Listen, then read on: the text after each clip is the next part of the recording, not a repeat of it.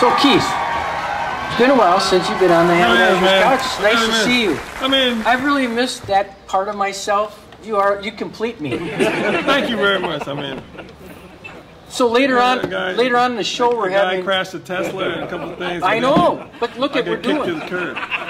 We have local author Dani Swanson. I saw. Going to be on the show a little bit later, so you know you should read the book. It's a good book. I saw her come in. Yeah. Is she backstage? Yeah, she's backstage. She's waiting. We have in the green room. Because last time she left, she had me barking. Hey, so what's interesting, Keith, is we've had an interesting summer. Weddings have been fabulous. You've been doing a great job at keeping things going.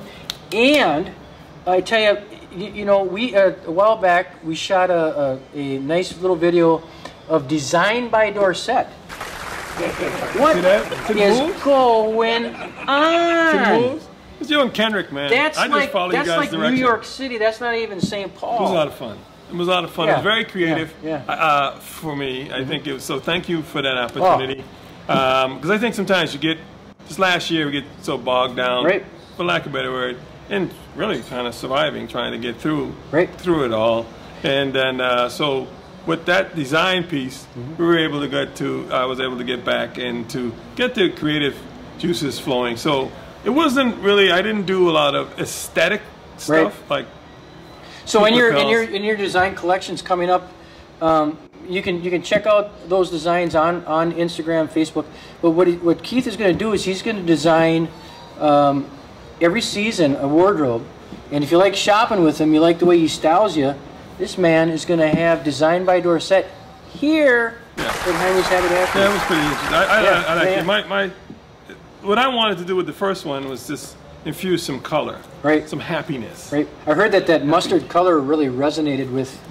Yeah, that shirt was beautiful. Because I think sometimes we have shirts with patterns and our foundation is just a wonderful. First of all, great fabric shirt, well made, and just a little pop of color, but a solid. So I wanted to know that we can kind of do that and still have some fun with it. So are you going to have some accessories with those for this winter? This fall? Definitely a shoe. I think, we kind of have some shoes. And just have people kind of find their style with little small touches of it. Find your style is the key phrase here with Design by Dorset at Heimie's Haberdashery. Check it out on Instagram, Facebook. Back on the couch, baby. Welcome to another show of the Haberdasher's Couch. We don't have to pay somebody to listen to. Once upon a time, or so the story goes, there was an author named Dani Swanson. And she wrote about a little girl, Izzy, who had a friend, a protector, orange cat named Zion. No, the orange cat is actually in the other books. The orange cat is in the other book? Yes, that one is a boggle. Oh, a boggle! Yes, and that's where we're going to start off. We have to define what a boggle is. So I am really big into fairy tales, and I like the origins of them because people started telling stories to their kids before radio, before TV, and it was to keep their kids in line, right? So they make up stories of the boogeyman. So a boggle is the original word from Scottish fairy tales. For the boogeyman, where it came from. So it went from boggle to bogle to boogie. So that's how the boogeyman started. I like it. And so Isabel was she's like 5 years old when we were introduced to the story. And she comes out of another land, and she enters into this new realm, the present realm, via. There's a portal. Like Harry Potter. Kinda. I'm a super Harry Potter fan and Alice in Wonderland, and if you mix the two together, that's kinda how my books turn out. And that's the genre of writing, right? It's fantasy, magic, adventure. What is the genre? What's it called? Young adult fantasy is my main my main shtick that I write in. Right. And so the Smith family adopts her, and they go through. Nathan is the brother, right? And he's a nice kid. Super nice kid. These people are all nice. Like the nicest family you could want to adopt you. Right. And so super cool. you spent the first part of your educational career at the University of Minnesota? Yes, sir, I did. Yeah. I am an English lit major. I was going to be a teacher. Right. And that didn't pan out. So I had to use my English major for something. So it's like punctuation and sentence structure. Yes, I am not the best English major, but I am a great storyteller. You have to surround yourself with good people that have strong skills. So I surround myself with people who can correct my grammar for me. Yeah, you know, it's funny because I was a theater major in cinematography film, and I was never a good reader, right? And my punctuation sucked, right? But I tell you, script writing came a little easier to me than actual, because we don't really talk, and when we talk scripts, we don't talk that way. Right. But what I found interesting about the way you write, it's very cinematic. This translates very easy into 4 films. I have been told that before. So if anybody would like to turn my books into a film, my website is DaniSwanson.com. Right. We need producers. Right? We need producers. So from school, you graduated from school. Did you find that writing sensibility while you were in school, or did it take place after the school? And I've always kind of been into writing. So as a kid? Even as a kid. Wow. So back in the day, I want to say I was probably 12, 13. I got really into mythology. I started writing like Herculean stories. Sure. And you got to remember, this is back with like the old floppy disks, right? And I was not a typer back then. So I had 26 pages done. Sure. Yeah, that was a pretty big deal for me. Absolutely. My little brother broke my floppy disk that had the story on it, so I was a little heartbroken about that. But I've did that, and then I went into poetry for a while. Did that in high school and kind of got my flow going with that. Did your mom have story time with you as a kid? Always. Yeah. Always. My mom's a huge reader. Oh, she reading books and maybe going to bookstores? All the time. Always being introduced to... Always at the library. The library, right? Always. Stuff like that. Public libraries are awesome. Used to do story time and stuff there too when we were little kids. So when you started writing, you said you had a concussion. I did.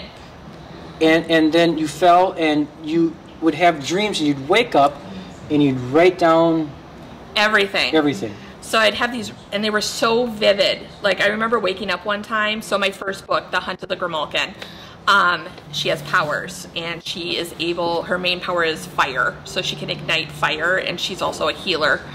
And I woke up one day thinking I could light a fireball because I just had these dreams about it. Right. And I seriously woke up and I was going like this. And I was like, well, that was a really crazy dream. Right. And there's a sequence in there where she runs into the Crow Witch.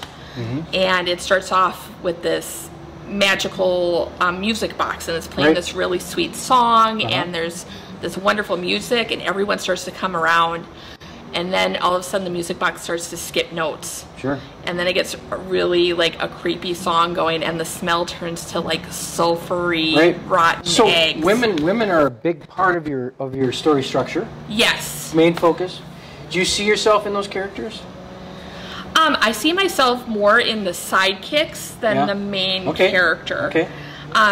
You have to write what you know, right? Yep. So absolutely. Little pieces of me and my friends are in all these characters. It's really fun. I like to put people I know in the books and wait for them to read it to see if they notice. Sure. And they do. They call me. And then you pay the royalties. No, because I changed their name. So let's talk about. Well, first of all, I think the graphics on these books are. These drawings are. Oh, thank you. Where did these come from? They're beautiful. I met a lady online on Fiverr. Her name is Anna Ristovovich, and I'm sorry if I butchered your name. Right. She is amazing, and she's done all 4 of my covers. And these are trilogies. This is a trilogy. The first 3 are a series. Yeah. And the Winding Woods is going to be an anthology, so you guys can read them in any order once they come out. Okay. I am working on a 5th book. That'll be part of the Winding Woods series. Okay, and I'm interested. Self-publishing, advantages, disadvantages, and cost to doing so. I mean, that's a courageous thing. So I have a good friend. So when I hit my head, she started writing books. Her name's Shanda Hahn. I'll give her a shout out because she was my inspiration. She is self-published. And I went to my boyfriend and I was like, Shannon and I used to write stories and stuff together. Right. Do you think I could do this? And he's like, of course you can. I don't know why you're asking me that.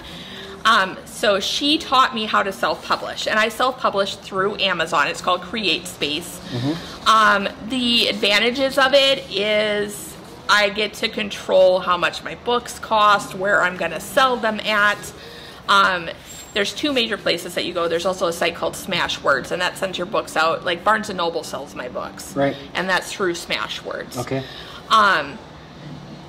The advantages are like you're more in control of your own stuff and you don't have someone else telling you what to do. But the disadvantage is also you're more in control of your own stuff and you don't have anyone telling you what to do. How long does it take to finance a book? If I'm really serious, they say you can write a novel in a month if you write 3,000 words a day and crank it out.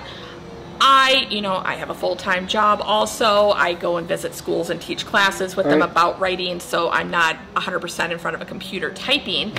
But I probably could crank one out in 6 months if I was really serious about it. What's the expense behind publishing? They're about $5 a book when you factor in the shipping and stuff, so it's not too bad. Yeah. So you maybe publish 200 copies, 300 copies? I usually buy them about 100 at a time. Okay. And I drop them off at different stores. Like the Mind's Eye comic book store has a stack of my books right now. And so I'll get them and we work out commissions and drop them off. Wonderful. So then we can find your books where now? My books are everywhere that ebooks are available. Amazon for sure. My website, DaniSwanson.com, and you spell Dani, D-A-N-I. Barnes & Noble's carries them. Libraries have them. Right. Tell me, because I'm intrigued, because I have a cat. I'm a huge cat person. Cats are very magical. They move in a magical way, and they never come when you call them, but they're always present. You don't even know they're there. I have a cat. Which is kind of like that acts like a dog. Is it what is the small orange cat? His name is Fig. Yeah. He goes by Meow for the first couple chapters because she doesn't know his name. Okay. But his name is Fig, and he is a fire cat. Okay. And so he has magical abilities too, and he grows into this giant, flaming, lion-sized cat. Right. But he has normal cat characteristics, right? Nice. Like, sometimes I'm really scared, but sometimes I'm really brave. But he helps her and guides her to where she needs to go because she doesn't know what's going on. I don't need to read these in any order, right? The first series, The Hunt of the Grimalkin, is the first book. And then Lily Quinn and the Grimalkin is the second book. Perfect. And then The Circle of Owls is the third book. Okay. So that's the first series. That's the Grimalkin What have you been series. doing? I mean, I got a stack. What have you been doing with your life? What do I mean, look at this. That's nice. Oh, thank you very much. It's got to make you feel good, and I'm awful proud of you. Oh, thank you. And I think it's wonderful to have a local author here at the Haberdashery today. You'll come back and see us again? I will always come back. Can I do a quick plug for my upcoming events? Yeah. I am going to be at the XL Comic Con on September 30th at the Grandstand building on the fairgrounds. Oh, good. So come out and see me. I'll be there. I'll have a stack of books for you guys. I'll sign them. We'll have a good time. Wonderful. Thanks for coming on the Haberdasher's Couch today, Dani. Thank you so much. I look forward to seeing you next week. Thanks for joining us.